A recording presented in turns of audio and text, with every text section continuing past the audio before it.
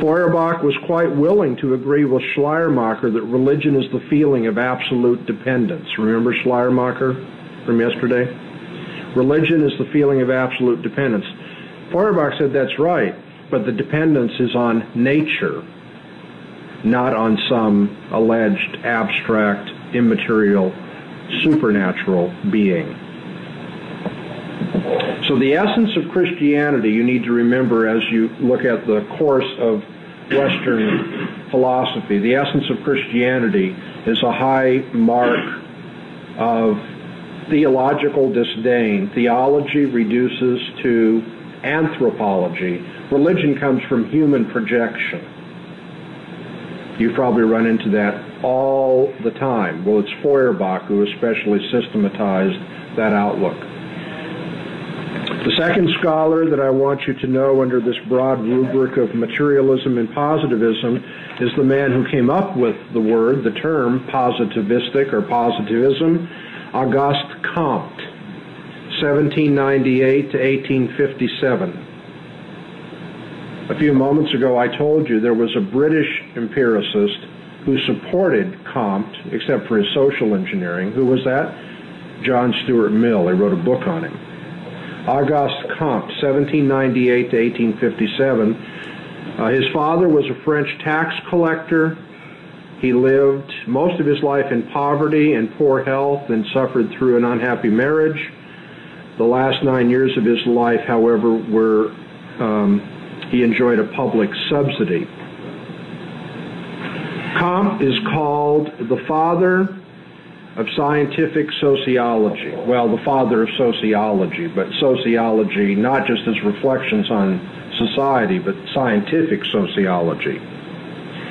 He had certain things in common with the utilitarians. Well, a utilitarian wrote a book about him, but he had more than that in common. The reason why they had a mutual respect is that they shared a certain outlook. He agreed with them that the development of science makes possible for man an improvement of his environment. He agreed with them that the level of knowledge about physical nature should now be applied to man and his social problems. Both utilitarians and Comte said it's really a shame that we've advanced so much in understanding nature. We need to take those same principles and now apply them to man and to society. And so to put it very simply, and now I'm being critical, what he shared with utilitarians was a naive belief that it's a relatively simple and direct project to apply empiricism to man and society. I've already I hope, devastated utilitarianism in its alleged rational approach to legislation. Well, Comte shared with them that naive idea that if you just be empirical, we can put everything in order. Yeah. According to Comte, most men don't act rationally. They don't live by long-range intelligent analysis. They're rather dominated by emotion. You have any problems so far? I think that's true. Most men refuse to be, accurate in their analysis, think through the consequences, look down the road, be rational, as we say. Most men are dominated by emotion. That's why we have ad campaigns. Am I right? I'm not talking about whether the government should intrude into the freedom of expression. I'm not for that at all. That horrifies me. But on the other hand, if you just look around you, watch TV for a half hour, look at the paper, look at billboards and so forth, and say, what does this tell you about human nature? Is human nature rational? If human nature were rational, then we would ask ourselves the critical question, is this woman who is advertising this makeup or this health product or this diet regimen or whatever it is, has she actually become that beautiful by using this product or this regimen? Do we ask that question? Do we even care? We don't care. We want to be lied to. if I can be more Nietzschean and hammer away here. We want to be lied to. We want to look at this and have people who promote the product. I mean, she's talking, no one ever says, you know, by the way, this is how I got this, beautiful skin or hair color or whatever else is being advertised. You just look at it and say, boy, what a beautiful woman. Is that rational, for crying out loud? It's not rational at all. How about politicians? Politicians, you know, push all these high, noble-sounding things, all this rhetoric. Does anybody really care? I mean, unless you're the opponent of the politician? We want to be lied to. So Comte looks, I mean, he didn't have TVs and that sort of thing, but Comte looked around and he said, most men are not governed by reason, they're governed by emotion. I think he's right. He said only a few people can coolly use the scientific method to work out solutions to society's problems. Okay, Will. That's enough. Only a few people can coolly use scientific method to work out solutions to society's problems. You know what the critical word for that is? Elitism. Comte was, in some ways, like Plato. Plato believed that the philosophers should be the kings. All these other people who are driven by different forces other than reason, you can't trust them to rule society. Comte agreed with that. Of course, he didn't want the philosopher king in the Platonic model. He wanted the philosopher king who used empirical scientific methods. According to Comte, social administrators will secure conformity from others, however, by appealing to their sentiment. That is, they'll manipulate people who are governed by emotion anyway, so appeal to their sentiment. And in that way, you can produce a tightly controlled and organized society. So the philosopher kings, here the empirical philosopher kings, the elite intellectuals, are to control society very tightly and organize it, but they secure the following of people by appealing to their emotions and sentiments. And in order to accomplish that, appealing to people, you're going to love this, Comte invented an elaborate religion. He invented from scratch a religion to be used. This religion would be designed to encourage socially acceptable behavior by arousing a feeling of unity for humanity. And it was quite elaborate. He had rituals, he had a new calendar. I think the new months of the calendar, it was a 13-month calendar, and some great individual would be the name of the month. I may not have it right, but it's like, you know, Leonardo month and stuff like that. And the rituals of this religion would all be encouraged to build up respect for humanity. According to Comte, God is humanity. 1852, he wrote the Catechism of the Positive Religion. Positive here doesn't just mean, you know, like affirmative rather than negative. Positive in that empirical sense. The catechism of a religion that's based purely on science, where humanity is seen to be God. All right, let's move ahead. Auguste Comte also aimed to show that the social process, when it's studied empirically, conforms to law-like behavior. That is to say, there is a history to the development of the social process. Empirical study confirms the law-likeness of all social development. Indeed, he said, every branch of knowledge develops through the same 3 stages. And you're going to want to get this in your notes. This is crucial. Because he's a developmentalist, and this is the spirit of the age. Historical approach to all branches of knowledge. Every branch of knowledge, whether you're looking at philosophy, you're looking at physics, you're looking at geology, whatever it is, every branch of knowledge develops through 3 stages. And what distinguishes the 3 stages is the kind of explanation that's used at each stage along the line. The first stage for every kind of, every branch of knowledge is the theological stage. In the theological stage, explanations are given by means of volition. That is, everything that happens is accounted for by a choice, a volition, either of the gods or of individuals or nature as a whole. So you have the theological way of thinking, explaining things teleologically. I didn't say theologically. Teleologically, in terms of aim or purpose, a choice made to try to accomplish something. So now everything's explained by volition. The second stage of development he called the metaphysical stage, where you explain things by abstract principles or concepts, not by volition, not by choices made by gods and men, but by abstract concepts. The fact that this is the second and not the final stage tells you what Comte's attitude is toward metaphysics, right? Get out of here. That's just low-level development. We have to get beyond metaphysics. So in that way, he was like Kant, metaphysical knowledge is impossible.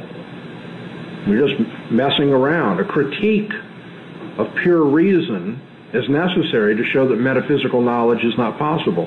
What's the third level in the development of every branch of knowledge? From the volitional to the abstract principle approach to explaining things, the third level is the scientific. Now hold on to your hats, sports fans. The scientific level is characterized by not offering explanations. The positive approach does not explain anything. It abandons explanation for mere description. The job of science is not to explain why things happen, but simply to describe what and how they happen.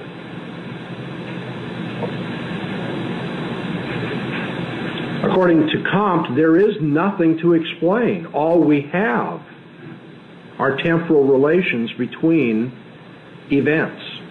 So here's an event, here's an event, here's an event.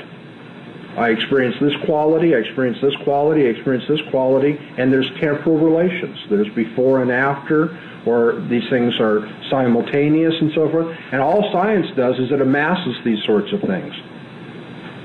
All of our experiences are just put into the computer, and we do the statistical analysis and the relationships in time, and that's all science does. That's the positive approach. No explanation, merely description. And the assumption here is that reality is the time-space realm. There's nothing beyond it. There is no metaphysics beyond it.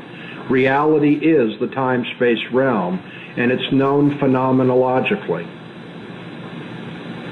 or if you will, positively. Positively.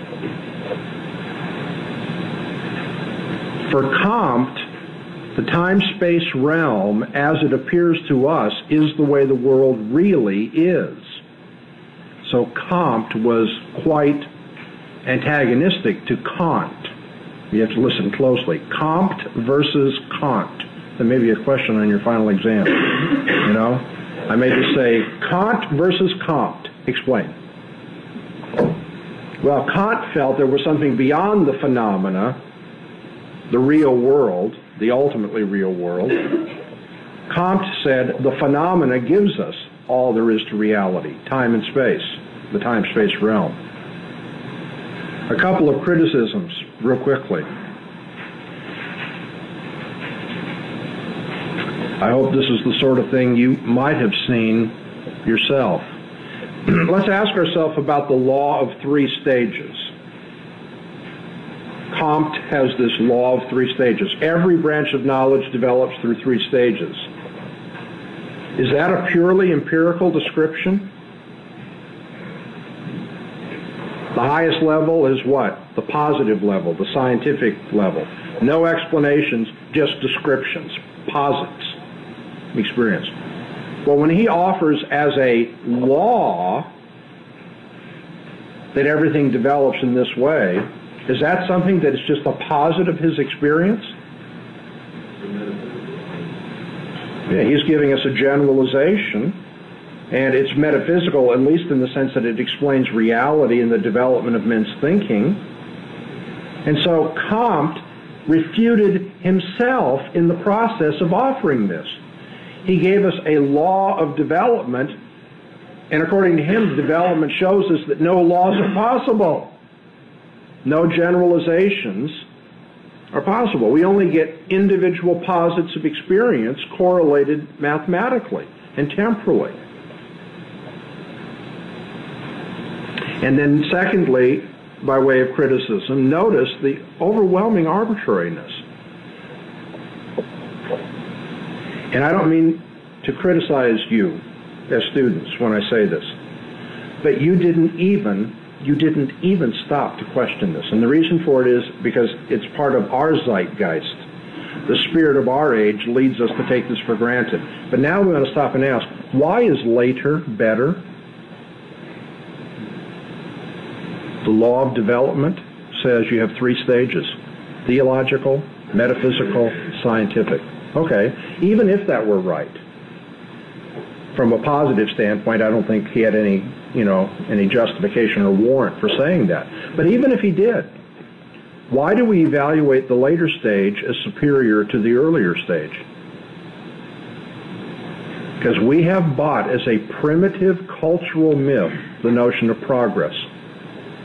And therefore later is better. That's why I'm saying I'm not trying to put any of you down. But when I presented that, you wrote that in your notes, you understood that? Yeah, sure, because everyone takes that for granted. Progress, progress, progress. Why? I want to be a philosopher. The examined life. Well, let's examine that. Why should we think that the third stage is superior to the first? Isn't it just as possible, as a hypothesis, that you have a superior approach, theology, that degenerates to metaphysics and finally degenerates to science? Okay, so notice that Comte refutes himself and he evidences arbitrary assessments in the name of philosophy here. But let me go on to describe his approach to society a bit more. He called his view positivism. I've already told you that. Science doesn't show why things happen, it only generalizes as to how they happen. Positivism is not an instrument for describing the truth as it is. Positivism, he said, is an instrument for controlling. You want to describe things scientifically. Why? So that you can control the outcome. You see, there's another parallel to British utilitarianism. We want to study pain and pleasure, quantify this so that we can do what? We can control society. Of course, the British utilitarians wanted to maximize individual freedom. Comte has the same mindset, but what's he want to do? He wants to maximize state control. It should be used to develop a kind of social physics. Positivism is like physics. It studies just what we find out in the world and correlates our experiences mathematically and temporally. It's like physics. And so here you have social physics. I would remind you of Bentham's term, legislative arithmetic. What's going wrong here, sports fans? What's going wrong is that empiricists are trying to impose a model of explanation and thinking on all aspects of life. And they're naive, and when they do it, what we have left is pseudoscience, social physics, legislative arithmetic.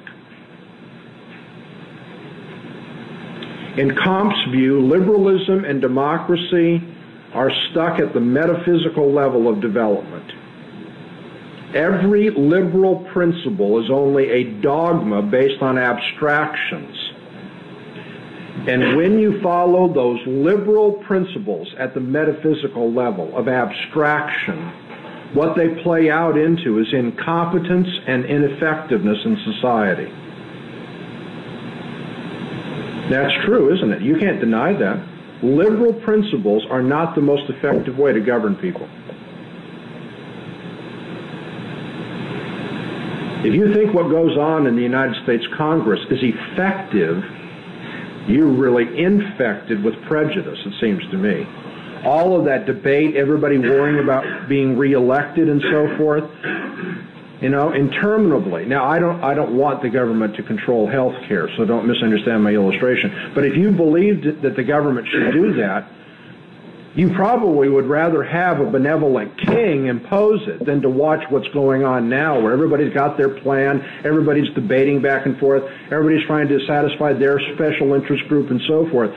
These liberal principles of democracy, are they effective for governing people? Comte said, of course not. They get in the way of effective, scientific, rational social planning. Liberalism is incompetent. And that's why positivism endorses as a scientific conclusion that society should be controlled by experts. And I just have two passing criticisms of that. They're devastating, but you understand them, so I don't have to go at great length. Oh yeah, positivism gives us experts, but what the experts are following is pseudoscience. Pseudoscience, this naive empiricism. The pseudoscience that says there's a law of development, and the development shows that there are no laws. Great. Pseudoscience. And secondly, are the experts morally superior or just intellectually superior?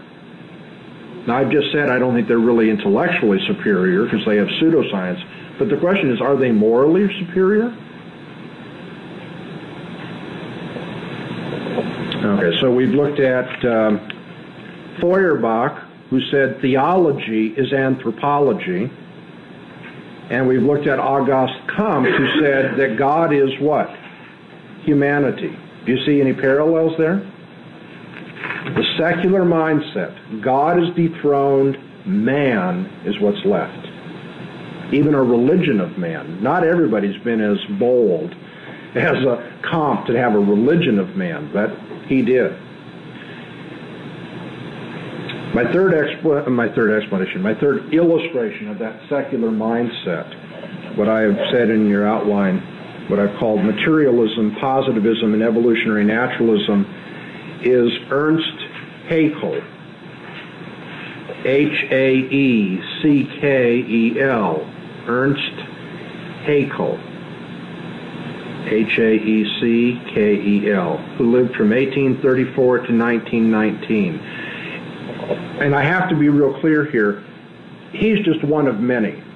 He happens to be particularly well-spoken and published a lot and has a reputation, but it's not like he was the guy who came along and got people thinking this way the first time. He's just an illustration of a whole group of people that can be described as following the view of scientism or materialism. Scientism or materialism says there is no noumenal realm. The only thing that's real is the phenomena of experience. The phenomena of experience. Reality is the space-time realm. That's what Comte said as well as a positivist. And current scientific theories are taken as the ultimate truth. Now, can I do an internal critique real quickly for you? I want you to learn this technique. Haeckel and the materialist were evolutionary in their outlook. Everything develops. Okay? They also believe that ultimate truth is found in scientific theory. But notice what I said in my description a minute ago, current scientific theory. If everything evolves, scientific theories evolve too. And so this naive approach of scientism that says ultimate truth is divulged to us in current scientific theory, and current scientific theory is evolutionary, leads us to say that current scientific theories are going to be replaced by further scientific theories, in which case current scientific theories are not ultimate reality, are they? You beginning to see how you do this? Over and over again, you take the premise of your opponent and you use that premise to refute him. He contradicts himself, given if you understand what he means by this. If science is the guide to truth, and science tells us everything evolves, then science is going to evolve and it can't be the guide to truth. But nevertheless, materialism, scientism is a very naive philosophy. I hope you can see that. Here's the devastating thing. It is naive, it is philosophically it shouldn't be respected at all. It's easy to refute, and yet it dominates our culture. You scratch an ordinary Englishman or American, ask them, how do you know what is true? They'll say, what science says. Man, that's naive. What's real? What I can touch. Don't give me abstract things, ghosts and souls and God and even causation and so forth. I don't want abstract theories. What's real for most Americans, most Englishmen, is what you can see, what you can touch, what you can hear. Reality is the material world, and how do you know it? What science tells you. Well, Ernst Haeckel is a nice illustration of this materialistic view, or if you will, the view of scientism. He was a biologist at the University of Jena. He wrote a number of books. I'm only going to give you two to illustrate. One, The Evolution of Man, 1874. Another, The Riddle of the Universe, 1899. And let me quote. He said, "The universe is eternal, infinite. Its substance, with its two attributes of matter and energy, fill infinite space and is in eternal motion." Well, laid out pretty plainly for you there. What's real? The universe. The universe is characterized by matter and energy, and that's what fills infinite space. Matter in eternal motion. It's just a straight-out, naive materialist. He called his view monism. Monism. There is no God, he said. There is no immortal soul. There is no free will. All is matter in eternal motion. Matter in eternal motion.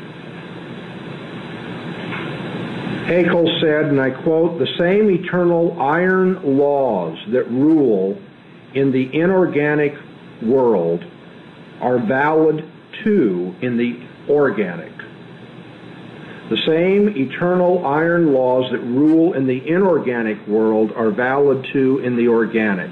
The significance here is that he said, what you study in physics, chemistry, the laws of physics and chemistry apply in biology, the organic world, as much as the other.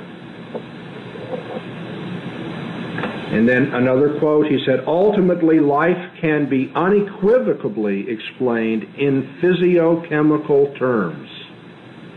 Physicochemical terms. Ultimately, life can be unequivocally explained in physicochemical terms. Well, I'd like to take a shot at criticizing this. And I put it to you that sarcastic way because I hope you see how easy it is to bring this down philosophically. According to him, what is the universe? Matter in motion. Matter in motion. And then he says, the same eternal iron laws rule in the inorganic and organic worlds. Pardon me? And he says, unequivocally, we can explain things. Well, I'd like to show a little bit of equivocation here. If there are iron laws, I take it he meant that metaphorically. He didn't think the laws were made out of iron. But like iron, there are laws that govern, right? Well, what I want to know is, are these laws matter in motion?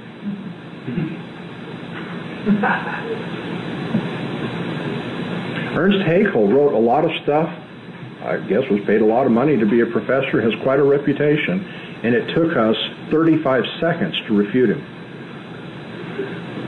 That's not because Dr. Bahnsen's real smart. It's because he's promoting a worldview that is foolish in the eyes of God. But I hope you can see this is the nature of the criticism. Let's take what he says and turn it against itself. Everything's matter in motion, and there are iron laws that explain everything. Well, there can't be iron laws if everything's matter in motion. First place, there can't be laws because they aren't material, and they can't be iron laws because everything's in motion. So everything he thought could be explained in terms of machine-like compelling mechanism. Machine-like compelling mechanism. For him, Darwinian evolution was the key to all philosophy. It's not hard to refute his materialism, and it's not hard to refute Darwin. But it was the key to philosophy for Haeckel and many others. And again, I just have to share the burden that's on my heart here. It is not difficult to refute these people. This is philosophical nonsense. It's self-contradictory, and yet it governs our culture. Haeckel can be refuted, but the vast majority of people in our culture would say that he's right. Let me just show you how bad his philosophy is. He said that everything can be accounted for in terms of the laws of physics. That required him to hold the spontaneous generation of life. Spontaneous generation of life is anything but a scientific thesis. And then, how does he account for man's consciousness if everything's matter in motion? Well, as you know, consciousness doesn't seem to be matter in motion. How do you account for it? Haeckel fell back on the view of Leibniz called panpsychism. He said all matter has consciousness in it, and that's why man has consciousness. Now, does that strike you as a really intelligent and scientific approach to things? Spontaneous generation and panpsychism. It's like Haeckel said, I can rationally explain everything if you just give me a little bit of irrationality over here. If I can bring in spontaneous generation and panpsychism, then I've got a fully empirical account. Well, hey, big deal. You've just violated your empiricism by your spontaneous generation and your panpsychism. To put it very simply, the scientism or materialism of the 19th century, and it comes over into the 20th obviously, is nothing more but sweeping religious dogmatism based on faith commitments. Sweeping religious dogmatism. This is not the result of study. This is a presupposition that controls your study and your outlook. And it's full of faith commitments. He was sure that life could be accounted for on physical terms. To say, okay, go ahead and do it. Give us time. Oh, it's a faith commitment then. This is not an empirical conclusion. This is a program that you have full faith is going to be worked out. Well, I have faith we're all going to stand before God on the day of judgment, and there's going to be eternal life and eternal judgment. Death for people. He would say, oh, that's metaphysical nonsense. Well, maybe it is, maybe it isn't. But he's got a faith commitment too, doesn't he? He is just as dogmatic, just as religious as I am. The difference between us is not I'm religious and he's scientific. The difference between us is that we have different religions. And when we come back, we'll finish this lecture, which I had hoped we could do, but I don't think time will allow it today. We'll finish this lecture and apply it to the Darwinian philosophy that is probably the most important cultural factor in the last 100 years or more. And I'd like to apply the same vigorous critique to what I think is a foolish outlook philosophically called evolution.